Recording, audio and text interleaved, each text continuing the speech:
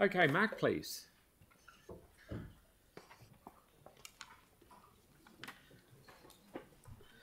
Kia ora koutou. I live and work in the city centre. I'm involved in a lot of community initiatives with the overarching goal of making our city centre as good as it can be.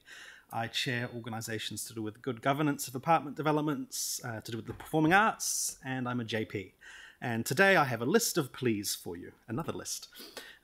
Please follow through on your goal for 20,000 residents in a vibrant city centre by supporting affordable, high-density apartment living and supporting amenities and green space. Please reinstate the free Central City shuttle. We've been talking about this for too long. It will benefit not only residents and users of public transport, but also anyone who drives into the city and needs to get around once they're here. It's great that you're expanding the city vacant differential down to Sydenham, but please don't miss the gap in the middle. The southern fringe of the city centre is an ugly mess of empty lots, messy car parks, and abandoned buildings. We need the right rate settings in that southern neighbourhood to incentivise development, safety, and security. Please explore other rating options for the future, such as land value instead of capital value, which could incentivise more efficient use of land in the city centre. We've experienced a lot of crime in recent years. Please consider funding security cameras on the streets around large residential developments, such as on Wells Street and Dundas Street. Please reduce the speed limit on these streets. The speed limit on Colombo Street is 30, yet you can turn the corner and whiz down Wells or Dundas at 50. This isn't safe. I've seen some hair-raising near misses just in the past week. Please move more car parks to a user pays model to mitigate rates increases. Please ramp up investment in active transport and public transport in close collaboration with ECAN. This will reduce wear and tear on roads, it will improve the health of the population, it will help the council meet our climate commitments, and it will save households money. Please finish the big anchor projects you've committed funding to, but now turn your attention to small projects which will deliver better value for money. Please ensure independent local artists have a place in the performing arts precinct. Amateur theatre companies have had to do without their own theatres since the Quakes. Little Andromeda, the home of fringe theatre in Christchurch, is hidden away in a corner upstairs at the terrace. The Christchurch art scene is dominated by big players. Artists from around New Zealand feel excluded and trampled on by the World Buskers Festival. Please explore opportunities for equitable funding that encourages diversity and unlocks the potential of our budding performing arts sector. Please prioritise our water infrastructure. An abstract promise for more spending in future electoral cycles isn't good enough. We need to lift our game on investment in essential infrastructure now. Those are my pleas. Hopefully I've left some time for questions. Okay, Andre, then Sarah, then Celeste. Are you able to please touch more on the Buskers Festival, because this is really important. We've got a lot of local talent, and we're only utilising 2 weeks, and we've got months over summer, and we've got all these local artists that we could be exposing.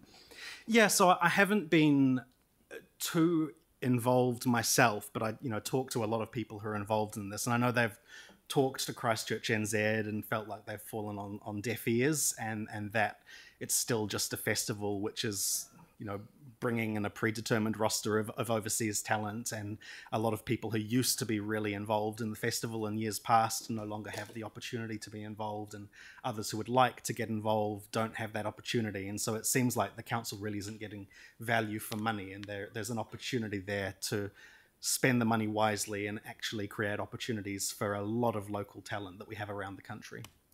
Thank you very much. Sarah, please. Thanks so much.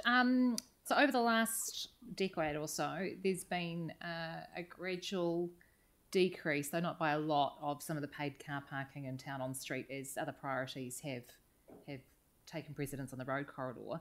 When you mentioned about moving out the paid parking, do you think that maybe we should look at how many on-street paid car parks we've lost over the last few years and expand the area a bit into those areas that are now got high demand but no metered parking? Yeah, so I guess first I was thinking of the proposal for in the parks, which is great. But I do think first in, first served isn't a great system. And if there's a huge amount of demand there and it's costing us to service that demand, then it makes sense to be reassessing the equation and making sure that the people who are benefiting from it are the ones who are paying for it. Yeah, thanks. Thank you. Celeste, please. Just noting your feedback around the hot pools being incorrect in the long-term plan, and I've just sent through a question around that. But the question is actually picking up on what Councillor Moore asked about in terms of the buskers. I take your point around it being more of a supporting local artists and things. In terms of the locations of it, do you have any views on where would be a good, like, would you like to see it in some of the venues within the central city or spread out a bit more? Like, do you have a preference? Do you have any idea on what works well?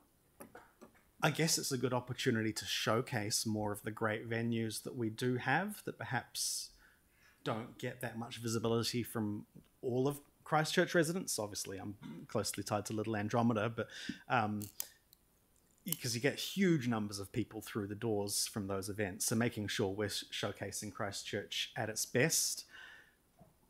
I feel like there's been a good balance in recent years in terms of indoors versus outdoors and making the city centre itself feel like a hive of activity. Would you be open to also One Sorry, question. The question was really also, in addition to the central city, would you be up for places like Littleton and New Brighton and Sydenham and Hornby? Like, open to the idea, yeah. Thank you. Linwood. Tim, please. Yes, so I've been involved in this type of thing with buskers and entertainment in the city for most of my working life. So in the past, we've had concerts on a Friday lunchtime, Thursday night within the central city. We had buskers all the way down Worcester and Cashel Moors, relevant of festivals. This was just vibrant every week. And the only thing would determine would be weather. And is any of that happening now? Yeah, so obviously last year we had the proposal to try and get something going in the performing arts precinct to make good use of that space while there's no money to build something. But why that space? Why not the, Yeah. you know? This is the most creative group of people in the city, and I'm seeing nothing.